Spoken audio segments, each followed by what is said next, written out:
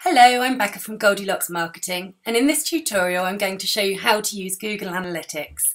For this tutorial, you'll need to have a Google Analytics account already set up with the tracking code installed on your website.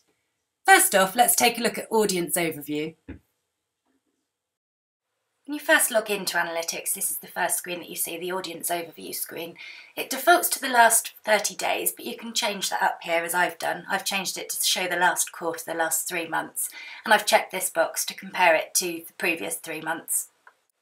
Here you can see the total number of sessions. So that's not necessarily unique users, that's the total number of times that your website has been visited. What users shows is the number of unique users. It used to actually be called unique visitors.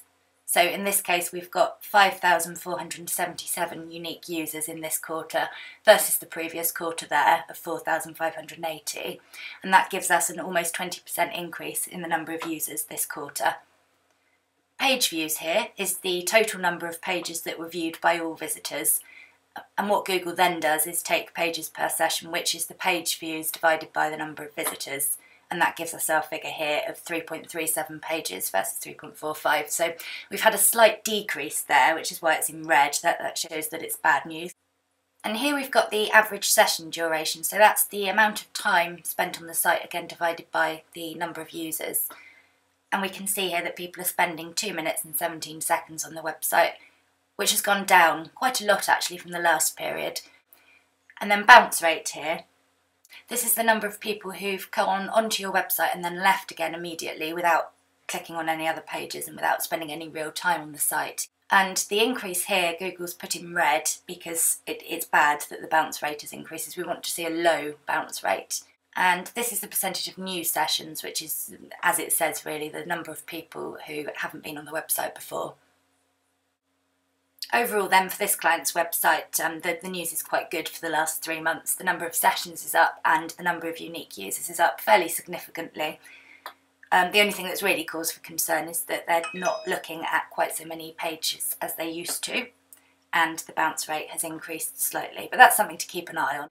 Over on the left-hand side here, I'm just going to go down each of these menu items and explain what they do and what you should look out for. You've got demographics. This is very useful if you've got a product that you're selling online which is very targeted to a particular age group or a particular gender. These can be very useful statistics. Likewise, if you're targeting people with particular interests. Let's have a look at audience location next. This is a US-based client, so most of their traffic is coming from the United States, as you would expect. This is really, really useful. If you're targeting a particular city, for example, if you're a local business, this is very useful to make sure that you're actually getting the traffic that you want. Really useful if you're targeting a particular city, for example, if you're a local business, this is very useful stuff to make sure that you're actually getting the traffic that you want from the places that you want. You can also then look at behaviour. You can look at new visitors versus those who've visited the website before, and you can see here that most traffic is coming from new users as opposed to returning visitors. Most people here visit the website again the same day.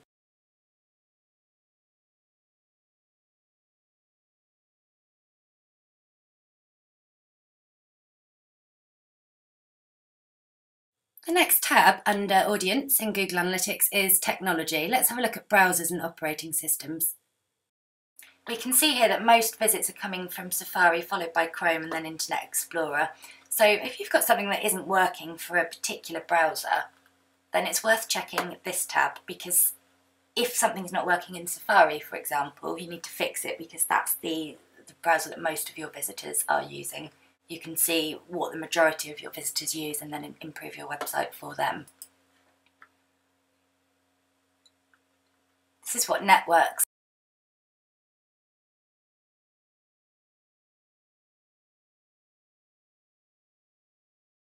And you can also look at what networks your visitors are using. Next, let's have a look at what devices your visitors are using to access your website. This breaks down the type of device that people are using. So most people are visiting this website via a desktop computer. And you can see here it's actually that traffic that's gone up from the mobile has dropped from desktops. And tablet users is also very slightly up.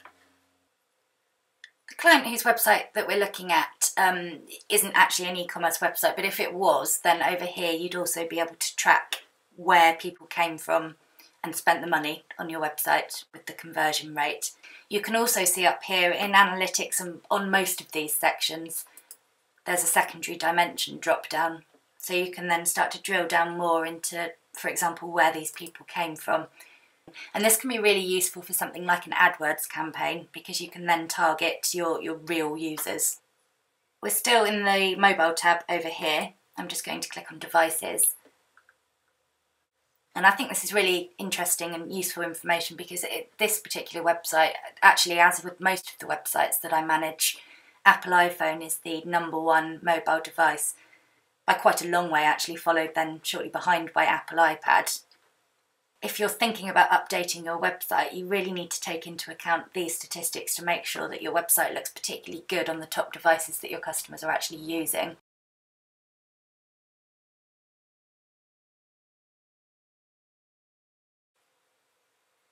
So that's the Audience tab. So that's information about your audience. Let's have a look at how they found your website. Now we're looking at the acquisition overview section. So for this website, you can see that most traffic this quarter came from organic searching, then direct traffic, and then referral traffic. So referral traffic is coming from other websites, not including social media, because that's got its own tab, this yellow one here. And again, we're comparing it to the last quarter. And you can see it's similar proportions, although last quarter had less organic search. That's non-paid for searches via Google, etc. versus direct traffic. So last quarter there was slightly more direct traffic. That's people typing the domain name straight into their browser. To see what you used to see, we used to be able to see a big long list of all of the different keywords that people used, and now you'll mostly see the #1 keyword. It just says not set, i.e. Google isn't going to tell you what search term they use. Link to your website and people have clicked on that link to come through to you. And under social,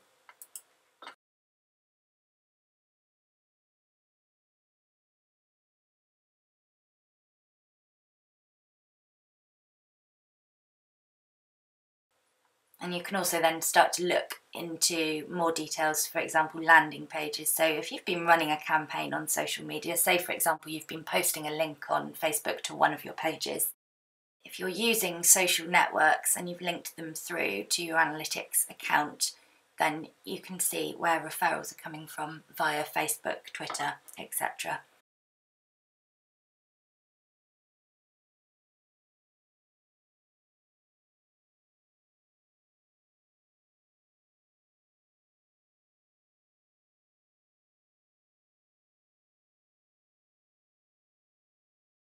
So this search engine optimization tab is relatively new in Google Analytics, and Google has added this, I feel, to make up for the change in what keywords they'll show you. Under here it will show you a list of queries that people have used to search for your website and or your competitors' websites.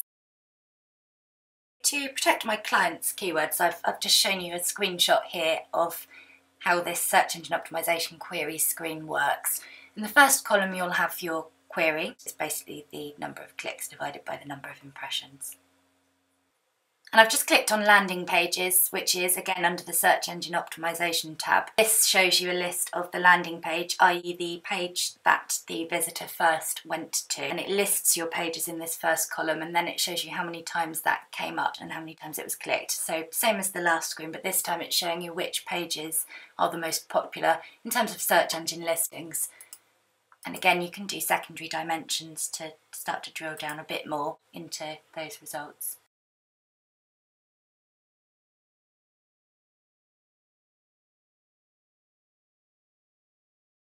And how many times it was clicked. So same as the last screen, but this time it's showing you which pages are the most popular in terms of search engine listings. And again, you can do secondary dimensions to start to drill down a bit more. I hope this tutorial has been useful. If you have any questions or you'd like any help with your analytics, then please get in touch via our website, goldilocksmarketing.co.uk.